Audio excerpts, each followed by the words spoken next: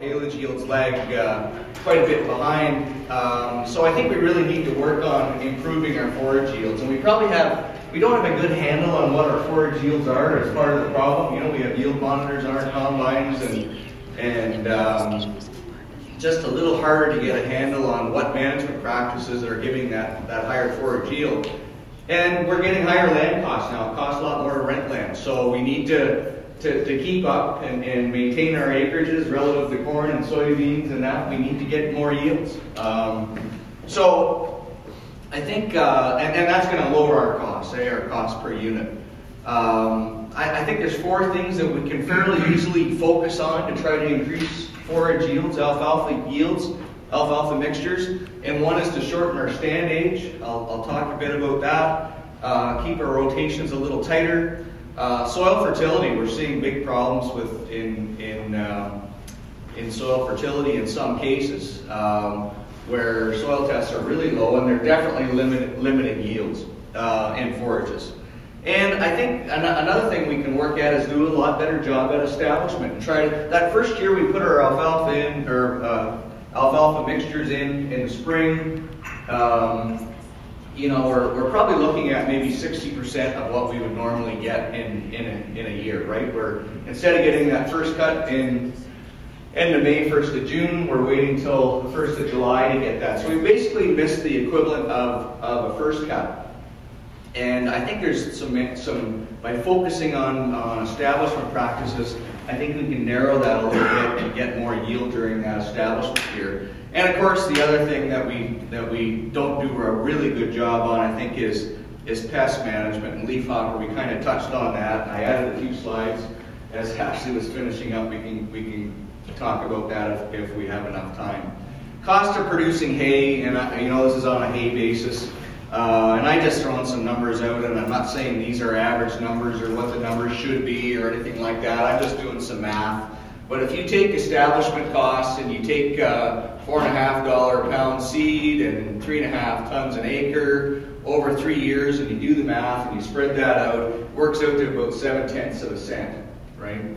P&K removal right now is about 1.50 cents a pound. If you're not putting manure back and you're replacing it with commercial fertilizer, about 1.50 cents. It was well over 2 cents back there 3 or 4 years ago, and when prices peaked, and that was a significant proportion of the cost.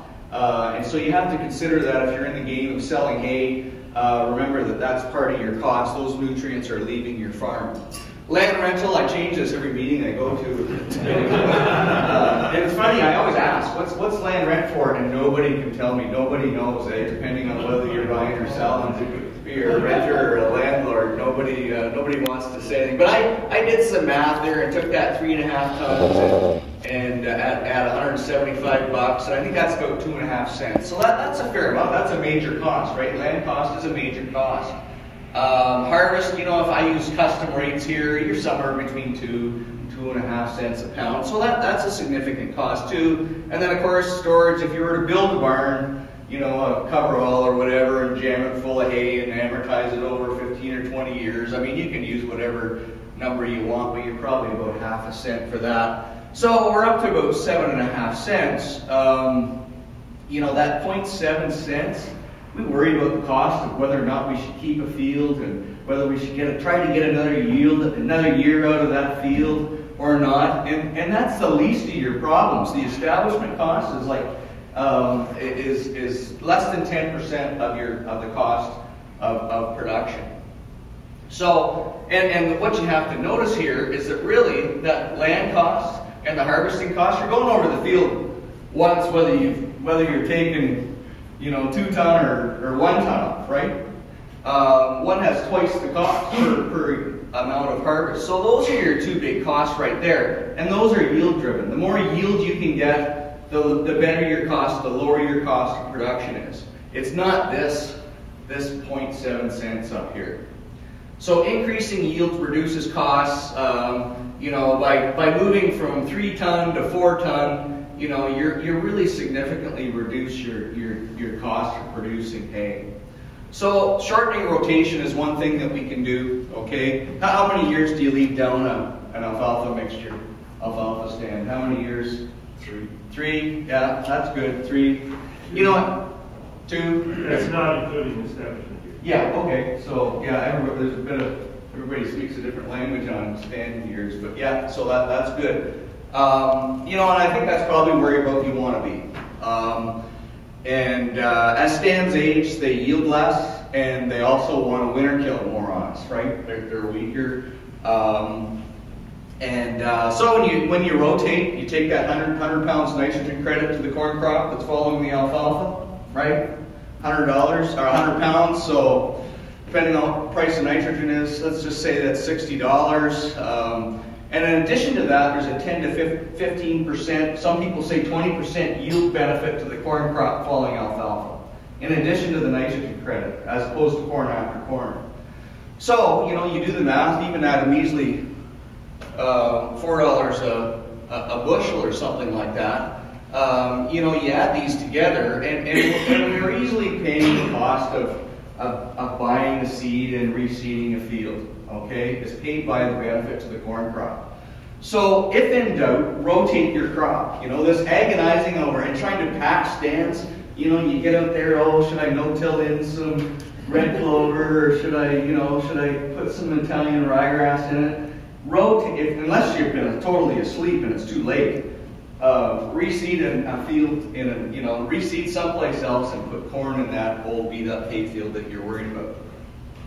This is Dan Undersander's Wisconsin data, but actually you're at about 50-60% yield during your establishment year, and then if you call year 1 100%, year 2 is close to that, but then yields start to decline, and by the time you get down to fourth year, you're down into 70% or something. Can you imagine taking 70% of your soybean yield as being okay, as being acceptable? I mean, or corn yield? I mean, you wouldn't do that, right? And we shouldn't do it with alfalfa either. So I think it's good establishment minimizes that establishment year yield loss. And it comes down to, it's just basic seed placement. Packing was really important. Tile drainage, getting it in seeded in a good, timely manner. It was weed control. The other alternative, of course, is summer seedings. I'll talk a little bit about that. And the advantage to a summer seeding, so that'd be seeding after wheat comes off or something like that, is that the following year I get 100%. I have 100% yield potential, right? I'm not taking that establishment year yield loss. So that's an advantage if you can pull it off. So I think start with good P and K, good fertility. This is a soil and crop picture here from 1940. They were doing trials on potash, on K, on alfalfa. The war was on and we needed to produce more food, and so there was a big push, and here we are, how many years later? 70 years later, and we're still talking about low potash levels and how we can improve production. So some things don't change very much. But do everybody know what their soil test levels are, sort of? Yeah? Everybody kind of has a handle on that, and you should. When you get that soil test report, focus in on P and K and pH, and get a handle on where your fields are in that. For forages, we like to be, optimum, we like to be about 12 parts per million phosphate and about 120 parts per million potash. Below that, we're starting to lose yield, okay? So, removal, forages have high removal rates, about 13, 14 pounds of phosphate, 50, 55 pounds of potash, it's a cent and a half. Everybody, dairy farmers think, well, I don't have a fertility problem because I put manure on. And we're seeing low soil test levels even on dairy farms. And I'll show you a bit why that is. We did a survey in East Central Ontario, that was another survey. This one was done by Bonnie Ball, and she went out and did tissue testing, and she was looking for sulfur deficiencies, but she looked at potash. 37% of them came back of the samples she did, the top 6 inches of alfalfa stems random around the province, came back low on K, deficient on K. That's a pretty scary number for me, anyway. So start with good fertility. It's a good opportunity if you're going to put Manure on, solid manure, you're going to do some tillage. Anybody use a starter pea? You know, our grandfathers used to put starter pea on through the old grain drill, right? You know, we had bags of triple 15 and actually, so we got away from that over the years. But there's, you know, because our drills, we don't just don't do that anymore. But there actually is a starter effect to banding pea under just something to keep in mind. I'm not suggesting everybody go out and get the old drill out behind the shed, but You see a benefit even if your fertility levels are high. yeah, unless they're extremely high. Yeah. This one was Paul Sullivan Gate sent. I got this picture from him. Paul, I don't know if you know him. He's a pretty good crop specialist from Eastern Ontario. And this picture here, he said had very high soil test levels on pea, and quite evident that you know there's an effect there, a pea effect. I mean, we banned corn. I mean, that's where it's at. You know, you talk to Greg Stewart, and it's all about banning phosphorus and getting a big, you know, getting more bang for your dollar, from your pea dollar by doing that. So here's just a graph. It shows relative yields, right? There's 100%, and there's the soil test levels for pea. You know, I said we want it to be about 12. You know, if you drew a regression line through there, there's a steep curve, and then it's flat, right? So there really isn't any yield response to getting pea other than banding over and above that 12 parts per million. But if you're down here where you're 5, you know, and you're at about 70% yield potential. So you've taken a 30% yield loss because of low fertility. And very similar here for potash.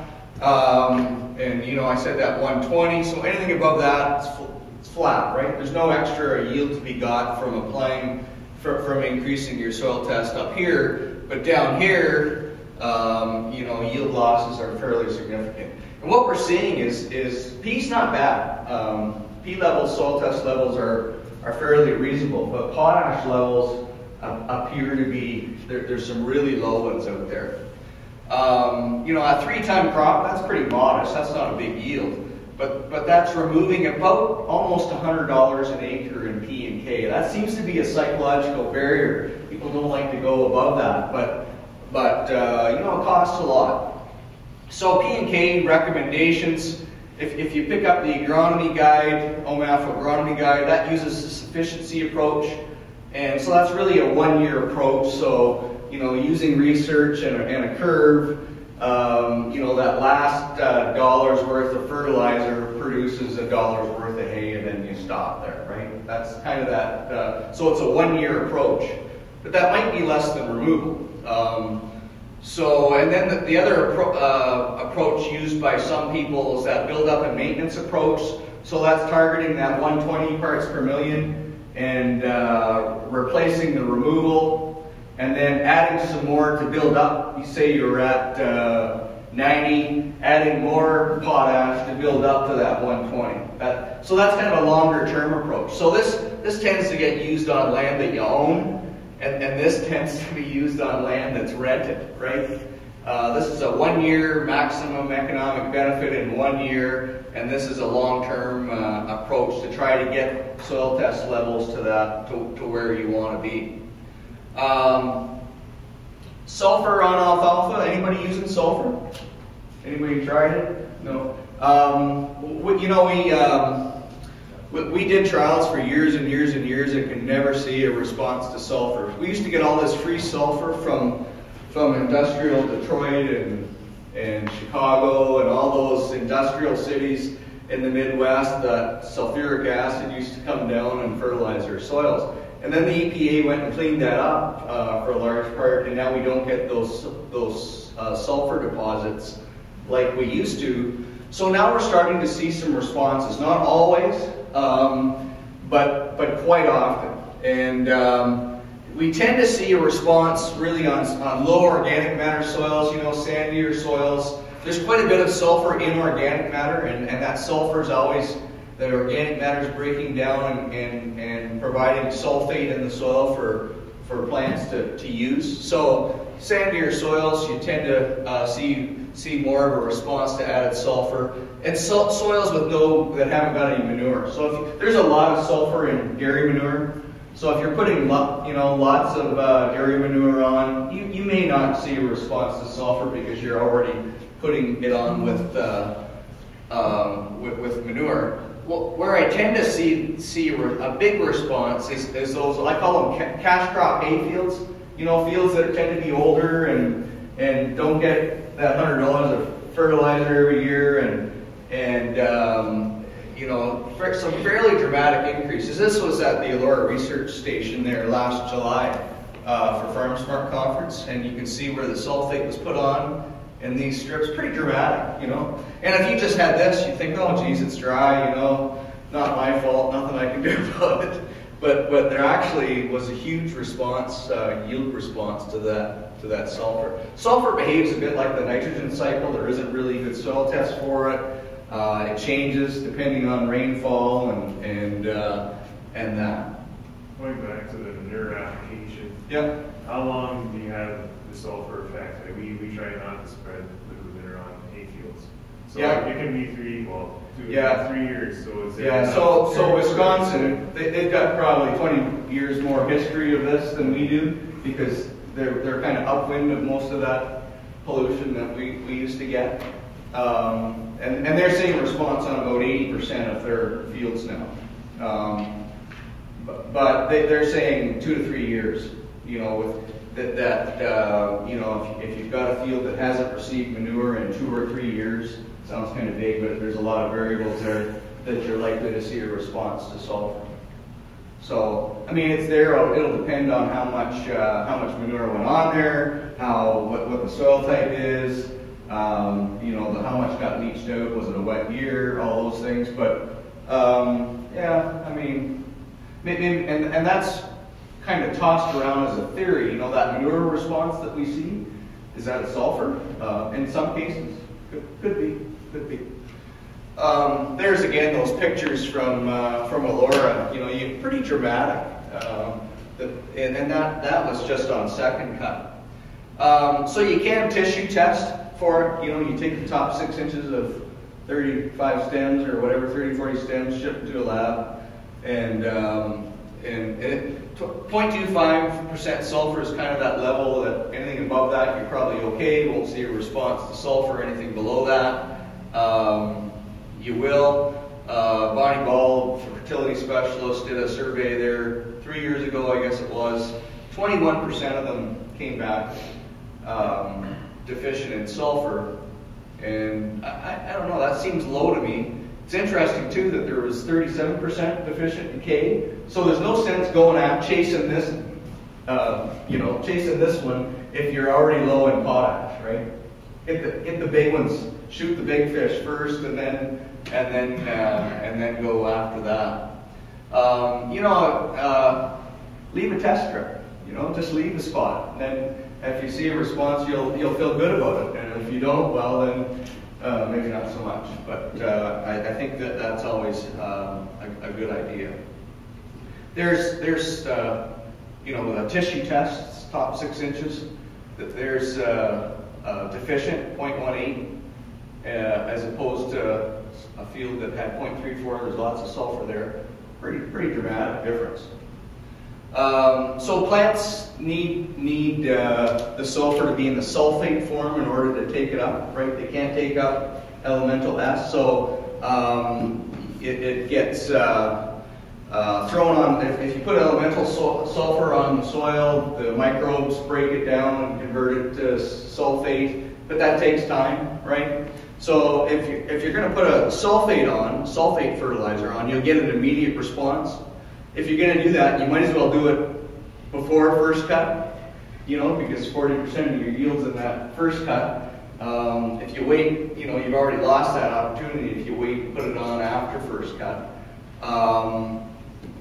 Sulfur, it probably takes, it takes some months for it to become available into sulfate, but it's cheaper and longer term benefits. So, it's about a third of the price. So some people are putting that on at the fall before establishment, putting some elemental sulfur on, fairly cheap, about 33 cents a pound or something like that. You might put on $15 worth of sulfur for 3 years or something like that. Ammonium sulfate, a lot of it's getting used. I pulled these prices off there last fall, I guess it was. But the sulfates you're looking at maybe 80 cents. The alfalfa doesn't really need this nitrogen, but even if you evaluate it at 0, it's still a fairly cheap source of sulfate. So if I was going to do a spring application, ammonium sulfate might be the one I choose. K-Mag's fairly inexpensive as well, and fairly common. Can you get K-Mag around here? Yeah, it's a pretty good source as well. So you kind of need to price it out depending on what local prices are. Potassium sulfate really makes a good sense from a chemistry point of view, but can you get potassium sulfate? Yeah. Bulk? Yeah, it's very expensive. But we can get it in my neck of the woods. It comes in a 1-ton tote and it costs a fortune. So chemically, in theory, that's the one I would use because I need the K anyways. But it's just not economic in our area. Some people are using gypsum. The elemental sulfur certainly is the cheapest.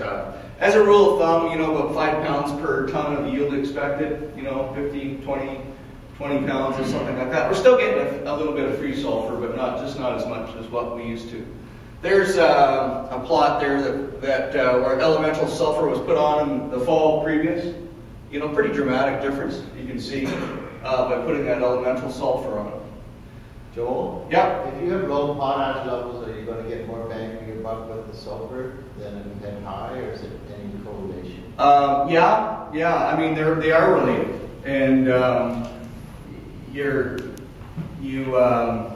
salt. That's why I said, you can't ignore the potash. If you're low potash, that's a micronutrient and a macronutrient, and you need to correct that. But there seems to be more of a response to added K on those fields when you add, and they tend to go together, right? A field that's low in K tends to be low in sulfur as well. Hasn't had manure, probably older, and so yeah, I think the two of them. It's really important to, don't jump on the sulfur bandwagon without getting on the K bandwagon while you're at it.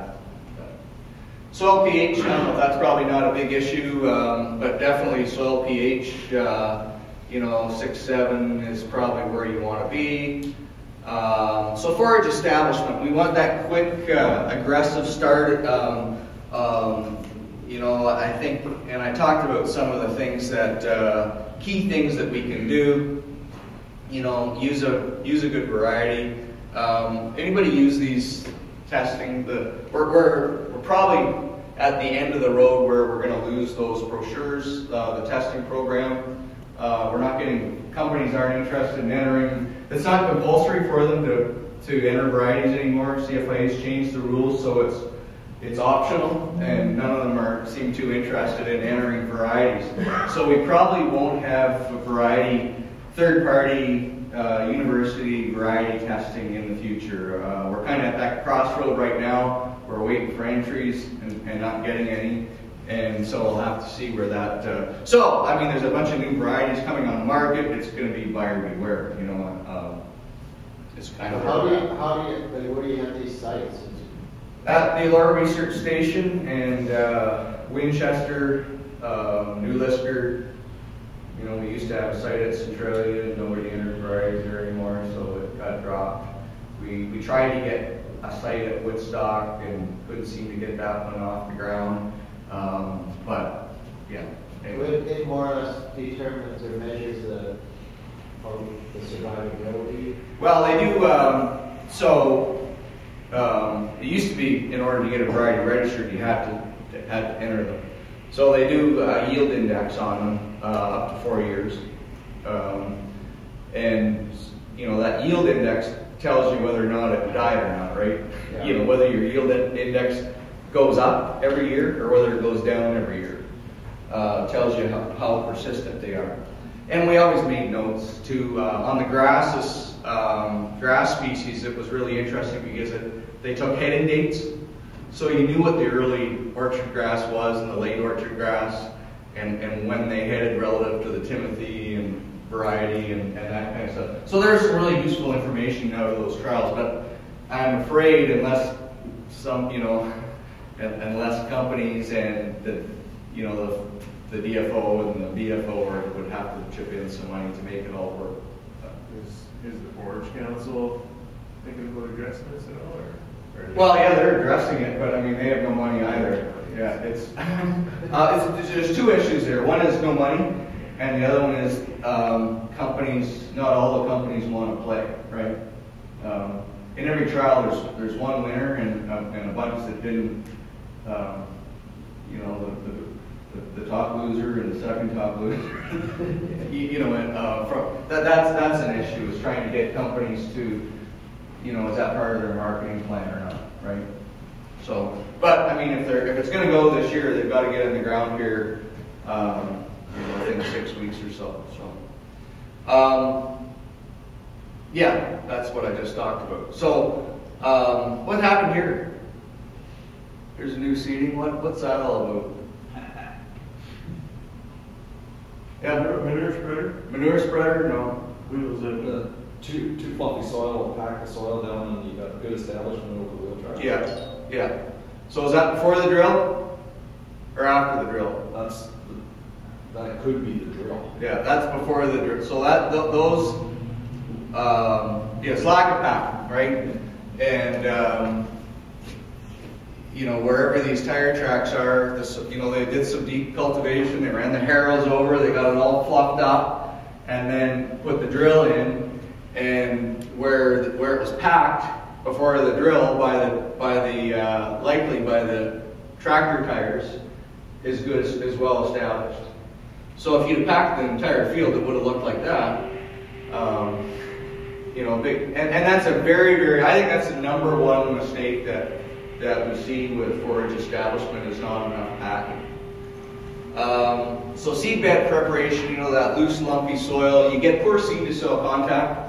For one thing, those are little tiny seeds, and if it's surrounded by air and no moisture, it won't germinate. It's got to have some surrounded by soil and moisture, and you'll get quick germination and quick growth. And the other thing is, you may want to pack before the drill, because if you've got nice fluffy soil, the drills really don't do that great a job on seed depth. They're really, Peter Johnson calls them the old cereal drill a controlled spill device, right? There's no seed placement, it's got a little opening, and we drop the seed and we hope that we're saying 1/4 of an inch, but especially in a fluffy soil, some of it might be an inch and some might be on the surface, right? And all over the place. So when we pack it before, we've got a lot. Not only do we have better seed to soil contact, but we've got more even, better seed placement, right? More control over our seed placement. Those fluffy soils really dry out. Yeah. So we should be packing before and after. Yeah. I mean, it's ideal. I mean,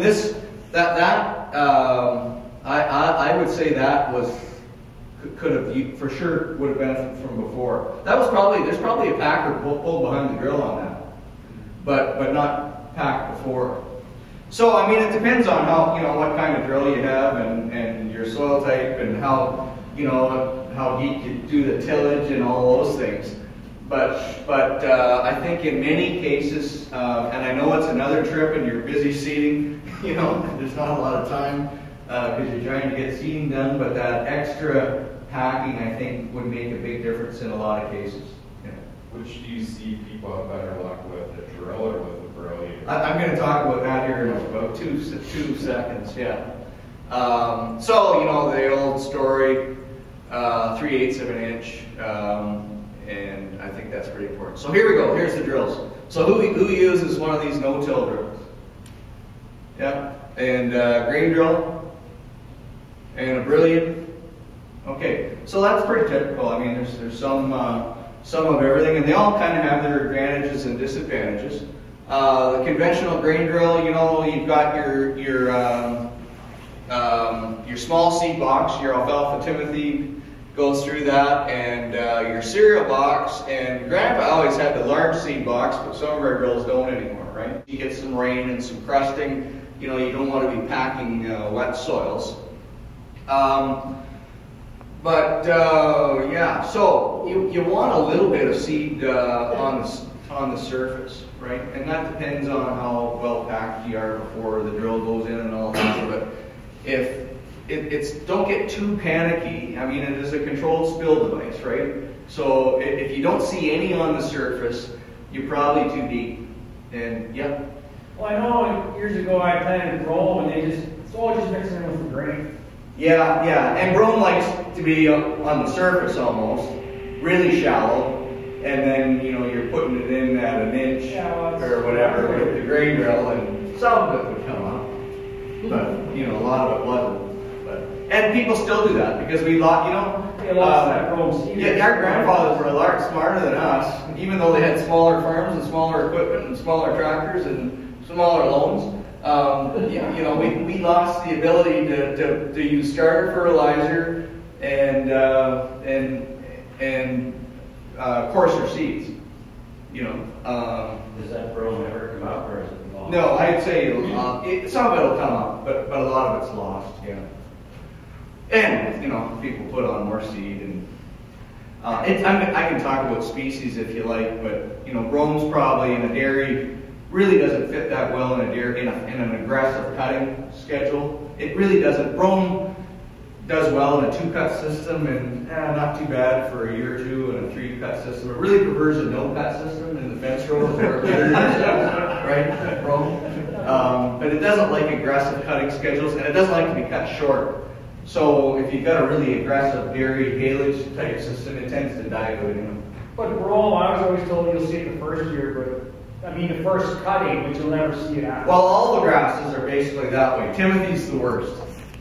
Timothy's a one-cut wonder, right? So it not only is it shallow rooted, so it doesn't like dry weather, right? It doesn't like droughts because it's shallow rooted. It likes increasing day lengths, so it's good right up to the 21st of June, and then days start getting shorter, and Timothy says, "Oh, I think I'm done." And you don't get any regrowth. So you got a Timothy first cut and alfalfa, some alfalfa second cut, third cut. Yeah. Why do we even have Timothy in that mix? Yeah, well, why is Timothy's? It's the most popular grass in Ontario, and because 2 reasons. It heads the latest, so it's easier. You know, it's higher quality when we can get our haylage cut right. Everything else heads earlier, so it's lower quality. And the other reason is that it's small seeded and mixes with the alfalfa and goes through the small seed box, right? We don't have that coarse seed box, right? And that's now we're seeing, you know, some people are putting small amounts of some of the, you know, some orchard grass. Everybody wants this magic grass that'll do it all, and they're really, you know, they've all got their advantages and disadvantages. Yeah. So brilliance. You know, it does have most of them have a fine box and a coarse box, right? So you can get on those grasses. It's got a built-in packing. It's got 2 packing wheels, really. You are packing before and packing after. And I've heard the comment from some people saying, well, you know, I used to use a grain drill and now I use a Brilliant, and boy, was that ever an improvement. Those Brilliants are a lot better. And I would say probably for him it is, because he wasn't packing enough with the grain drill, right? There maybe have some limitations. You get some hard, you know, some really sandy soils, but some of those clay soils might be a little tougher as well. So I think they can all both work. But then the no-till, you know, it's kind of the Cadillac. The advantage it has is the depth control and the packing wheels, right? So you're doing a lot better, more precise job on seed placement. If you want to do no-till, I mean, you can do some tillage. If you want to just do, you know, that burn down and weed control is really important. You know, no-till, that residue control is, you know, you can't have too much residue on there. And if you do, you know, you want something that the drill can handle. And really important for seed placement and slugs. Yeah. So if you're working it before to get rid of some of your trash, packing would be almost necessary for this? Yeah, depending on how you did it. You know, a cultivator, yes. You know, some vertical tillage, maybe not. Maybe, you know, it might be okay. So, yeah. Well, there we go. Seeding depth. 1/4 of an inch on most soils, you know.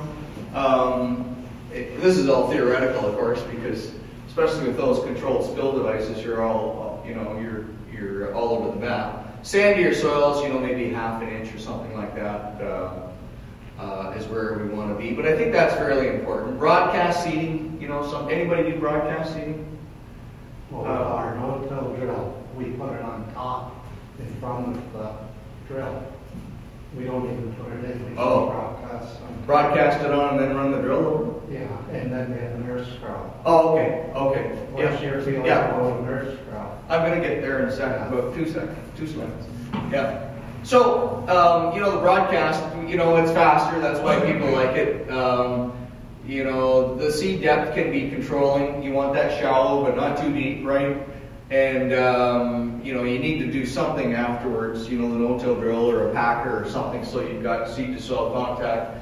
The airflow spread pattern's a lot better than the spinners, you know, especially when you've got mixtures, you've got heavier seed and light seed, and you don't get a very even distribution with the spinners. Yeah. So, seeding rate. What's everybody use? What kind of seeding rate? 18 pounds. 18? Yeah. Anybody else? 15, 17. 15, 17? Yeah. So, you know, I'm saying 12 to 15. I mean, you know, some people put on more, that's fine. We see a lot of people overseeding or underseeding. You know, you really need to calibrate. The drills aren't calibrated very well, and you know, if you want to save yourself some money, you know, calibration is one thing that that you might want to think about. There is a question, you know, do those high seeding rates make finer stem hay? And we did some research, and actually they did, the high seeding rates. But, you know, basically if we put on 15 pounds, you know, we're putting on 75 pounds of seed per square foot, you know, what emerges is about 60% of that. Typically, we're down to 45. Year one, the following spring, you know, half of those survive, we're down to 25. And then the year after that in the spring, you know, 1/3 of them survive, and we're down to 8 or 9 plants. And it doesn't seem to matter how many we put on here. You put on more here, more die, and we end up about the same place, right? Eventually. This is Dan Undersander's slide, but it kind of shows the same thing with 9, 12, 15, and 18 pounds. You know, after that, into the second year, they're basically all the same. And we did some trials at Elora and Enniskillen in Durham region, and basically those high seeding rates, we did 5, 10, 15, and 20. No differences in yield. Even the 5 pounds did as well as the 20. But we did see that the 20 high seeding rate did have finer stems because it was less mature. So I think it depends a little bit. You know, if you're making dry hay, that's the people that want that fine stem stuff. Not that critical when you're blowing it into the silo. A direct seeding versus a nurse crop. Who does direct seedings? Somebody? You all do? Steve, you do direct seedings? Yeah. Nurse crops? Yeah. So what do you use for nurse crops? Peas and Peas and oats? peas and oats. Peas and oats. Anybody else? Spring wheat? Oats. Oats. Okay. So, I mean, yeah, and I think, you know, they both work, you know, depending on the soil that we're dealing with and your goals and what you're feeding and all that type of thing. But direct seedings, I'd say in general, maybe require a little better management and maybe a little better soil, some drainage helps a lot. Got to be seeded early, you know, to get a jump on the weeds. Weeds are a bit more of an issue with the direct seedings. And so, you know, ideally April's good, or the first week of May. You've got to have clean fields, so you've got to be doing a good job of weed control in the whole rotation, you know, so you've got got the weeds down to a dull roar, the perennial weeds. And then, you know, so everybody makes forage out of it, or does somebody leave it and combine it? Yeah. I combine. Yeah. So, I mean, in general, we suggest taking it, you know, as forage and not combining it. And I'll talk a bit about that. Direct seedings, you know, you want to avoid any fields prone to erosion, right? You know, that just takes the alfalfa forage mixture a lot longer to establish itself, and you're pretty vulnerable during that period to erosion if you've got some slope and some water moving across there. And you probably want to avoid really heavy clays as well. Maybe don't work as well. Herbicide, weed control, we really don't have, you know, they've got a lot more herbicide options in the U.S. than what we do here. We're still working with, what, 60-year-old, 50-year-old technology, 2,4-DB, right? As opposed to look at the other herbicides that have been introduced in other crops, and we're still using this old technology. But, you know, I think, you know, some glyphosate in the rotation or something to control the quackgrass and the perennial weeds. Pretty important. The 2,4-DB controls annual broadleaf weeds, right? And the label says 1 to 4 trifoliate stage of the alfalfa is where you want to be. Earlier is better than later. You know, it's easier on the alfalfa, and you can get better weed control, right? The weeds are easier to kill. So, you know, you probably want to really pay attention and get out there and walk the field a little bit and see what stage of the alfalfa, where it's at. And how good a job you did seeding, well, you'll learn a lot about that too. You know, if you've got even seed placement and even germination, you've got it all kind of in the first trifoliate, second trifoliate, or whatever. And if you've got one of those control spill devices where some of it was on the surface and some of it's an inch deep, you'll have leaf stages all over the place. But once you get past about the third or fourth trifoliate stage, 2,4-DB is pretty hard on alfalfa. So it's really important to get it on early. Severe, you can get some fairly severe injury when you're getting it too mature. So everybody knows what a trifoliate looks like, right? So you know, when we see it come out of the ground, we've got these cotyledons, and then we've got this unifolia, right? Same as soybeans and other legumes. And then we've got, finally here we've got the first trifoliate. And here we've got 2 trifoliates. There's one and there's one, right? And so you need to get out, walk the field, and make sure that spraying is done in a timely manner. 2,4-DB actually kind of sets alfalfa back for 2 or 3 weeks. And you want to kill the weeds, but ideally we'd be using something that didn't hurt the alfalfa. But it does, particularly when it's really hot and dry and mature. Those are the 3 things that you want to avoid putting 2,4-DB on: hot, dry, and too mature. A lot of people reducing the rate, you know, maybe half rate, and getting acceptable weed control without hurting the alfalfa too bad. Really, you need a little bit MCPA. That's tough on alfalfa too. If you've got a mustard problem, then it's labeled with about, I forget what it is, so many mils, maybe 30 mils or something with the 2,4-DB be on the label. But be really aware of this effect on summer seedings. Anybody do summer seedings? I think I asked you that once and nobody said no. Summer seedings especially, because if you slow up that alfalfa and delay its growth, you might not have enough growth there to survive the winter, right? So it becomes really important. So companion crop, lots of people using companion crops, you know, oats, barley, spring wheat, triticale, forage pea mixtures, and I mean, they all have their advantages, and it depends a bit on what you're feeding and what you're trying to do. But the whole idea is to compete with the weeds, and it provides some quick cover for erosion control if you're on fields with a bit of slope that are prone to erosion. Oats, pretty palatable. You get some rust sometimes. You know, spring wheat has the advantage that it doesn't tiller as much, so it competes less with the stand, with the new seedlings underneath. And triticale is really a cross between rye and wheat, right? So you've got intermediate peas. You know, a lot of people using that to make feed for dairy cattle because it's because of the forage quality. Yeah, so you know, I think as far as whether to take it as a forage crop, you know, the 1st of July or sometime, or whether to combining it as grain, there is some risk leaving it to combine as grain, to the new seedings.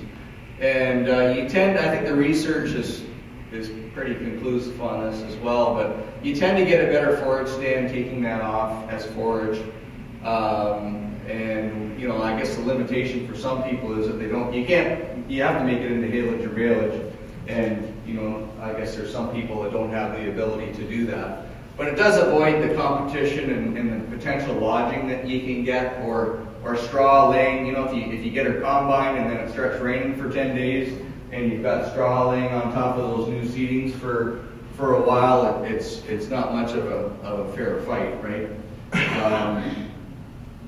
So this is what happened, you know, in this situation there. You know, if that's you know, that's a fair amount of competition there. And same, I think that might be the same picture later, but you know, there's where the windrows laid too long. So the potential is there. Alfalfa autotoxicity, I mean, you hear about this quite a bit, but basically you don't want to reseed alfalfa after alfalfa, right? Rotate it into something else, and you know, you've got an old, weak alfalfa field. Some people want to run the no-till drill through it and reseed alfalfa into it. Well, one thing, you've got the alfalfa autotoxicity, so established plants inhibit the germination and growth of new seedlings, but you've also got all that disease. That's why the field's in a mess in the first place. If you dug up some roots and cut some roots open, you'd probably find all kinds of fungal disease, and you really don't, you know, you're not, those poor new alfalfa seedlings, even if they germinated, they're going to be loaded with disease anyways. If in doubt, rotate. Yeah, so not only does it hamper germination, but it also hampers, even if they germinate, they may look okay, they have less root growth, and you're going to take a yield loss. Bottom line, you're going to take a yield loss. And now the exception is a new seeding. So if I did do a spring seeding and it didn't catch, and I wanted to try that again the next year, that would be okay. Thickening old stands, just don't. Summer seedings, lots of people doing that. You get the advantage is that you get full yield potential, right? You don't have that establishment year yield loss. You don't want to use a companion crop. You know, it's a direct seeding. Lighter soils work pretty good. There's two risks basically, and one is no rain, right? And the other one is the calendar. You know, you get that weed off. You've got to control that volunteer wheat somehow, because it's going to be really thick. You're going to have that volunteer wheat behind where the combine went, and you will have. And if you don't control that some way, you'll have no alfalfa in those rows, right, where the volunteer wheat was. The winter wheat will outcompete it, and the alfalfa just won't establish there. So, you know, you've got to do some, some people do some tillage and wait 10 days and hit it with glyphosate or something like that.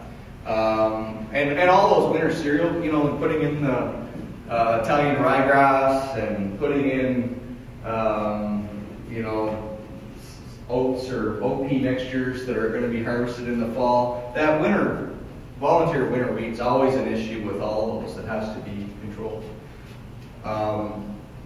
That's one thing that's been suggested for Roundup Ready alfalfa, if we ever get it, is that you could just go in there with the drill and drill it in and then spray it off, and you kind of save yourself probably 2 weeks and gives you a window for better establishment. So, you know, in this area, you know, I think you want to be in by mid-August or something like that. Don't ever try to do this with trefoil or reed canary grass. They're just too slow to germinate. And yeah. Potato leafhopper. Actually, we started talking about this a little bit, but really important on new seedings to watch for potato leafhopper, because it really, if you get a lot of damage on a new seedings, it will reduce the yield for the life of the stand and make the stand want to die earlier, right? It really affects, no problem with leafhopper in first cut, but once we get into July, that's you know where we see problems. In 2012, we were above threshold levels everywhere we went to in the province. We were well above threshold levels. It was so we lost a significant amount of second and third cut to that, and the plants didn't like that. It makes it tougher. Severely damaged plants, it makes it tougher for them to get going again and survive the winter and do well the following year, particularly new seedings. And it can be, you know, and once you see that hopper burn, once you see that it's too late. The damage is done. You got to cut that, harvest it, get it off the field, and then monitor the regrowth and spray the regrowth if you need to. And there are thresholds that you use. There are products, dimethoate and Matador are the two that tend to get used a fair amount. There's another picture from Paul Sullivan, but it was sprayed on the right and not sprayed on the left. This is 2012, back when we were drought stricken, right? And that field went on and put up a pretty good second cut, and this field produced nothing, right?